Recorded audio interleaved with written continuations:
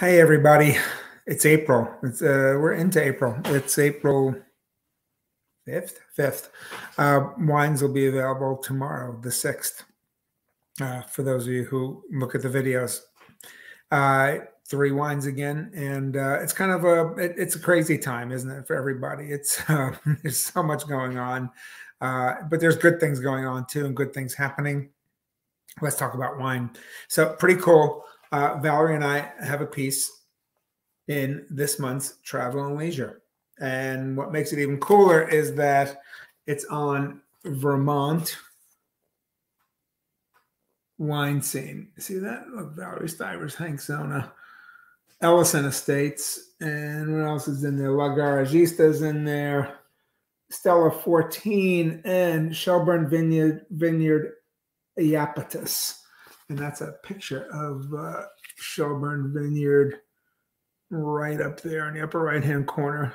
Cool tasting room and patio outside. Some folks picnicking there in Shelburne. So why I show that is because it's really cool to be in Travel and Leisure. I'm not quite pinching myself, but this ability to write and partner with somebody and to get in a publication like that and talk about wine, especially wine that's not often talked about, is a pretty cool thing. It's cool to reach new people. It's really cool to reach all of you every month too. So one of the things I really wanted to do was see if I could get a Vermont wine for us, and you got one this month. Here's the Iapetus. Iapetus is, and it gives you a little like geological map on there.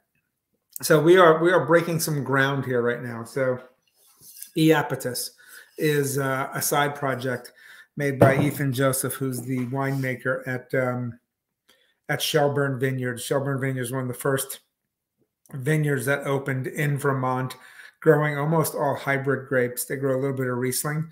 And there's a little touch of Riesling in this, but this is made primarily from La Crescent. La Crescent is a hybrid grapes. Some people, including the winemaker, believe that this is the future of winemaking. And it's a valid argument because these are grapes that are bred to be cold resistant or heat resistant or drought resistant or mold resistant, things that are kind of plaguing the wine world these days, weather, climate. So so this is a pretty cool thing. And going up there to research it and talking to these like incredibly smart and passionate and innovative people at all these different wineries. But the trick is getting the wine here in New Jersey and finding it distributed. And I finally was able to, like, beginning of the month, a bunch of the Iapetus came in through one of the small boutique wholesalers, and I think I made her day. I said, how many cases do you have all together? She said 18, and I said, great, give me 5. So so it's kind of fun. It's kind of fun to have this wine. So it is a hybrid grape. So it's our first hybrid grape wine. As you can see from the color, it is a orange wine. So it is a La Crescent hybrid grape wine that is made with skin contact, and that's where it gets that orange color. That is not any type of an additive to that. It's actually got some kick to it, 14.5% alcohol. One of the things about hybrids is that they have longer hang time and ripening time, so they can withstand some early frosts. So you got some more ripeness in this thing too. There's gonna be some richness to this wine. There's gonna be some funkiness to it. You'll also notice it's cloudy. Don't freak out. There's some sediment on the bottom. See that there? A little bit of sediment.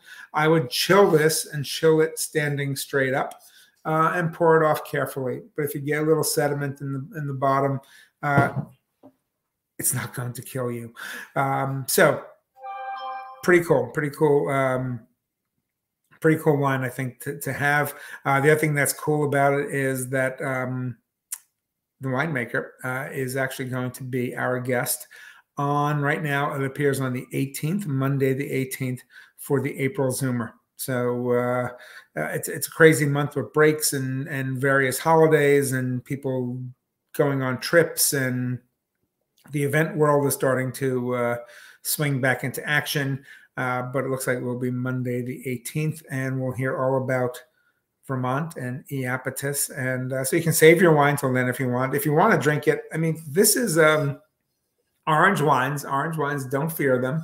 Orange wines are wines that are white wines with some little more spine, a little more backbone to them. That skin contact kind of gives them a little more oomph. Takes it from being something a little bit lighter.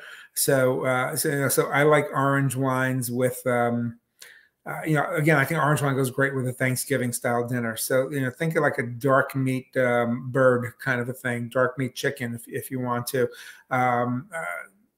Some sides that have some spice to them, that have a little more, a little more going on the plate. This is not a fine, light chicken or light seafood kind of wine. Like I said, there's more going on here. There's a little more body going on here. You do get citrus. You do get some earthiness and mushroominess. This is a good spring wine. This is a good spring food wine. It should stand up to some vegetables. It'll stand up to some things that are earthy, like think of it as like a beet dish would probably something with beet, something with mushrooms, lighter mushrooms would go with this.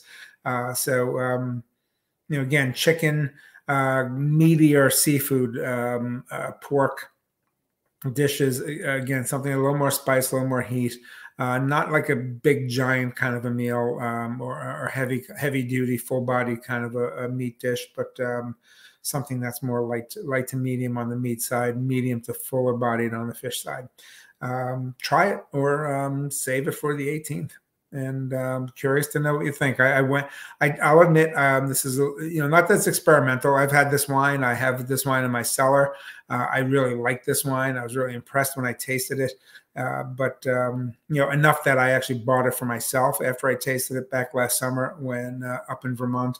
But it's it may not be to everyone's taste, but I'm here to expose you to new things. So there you go. That is wine number 1.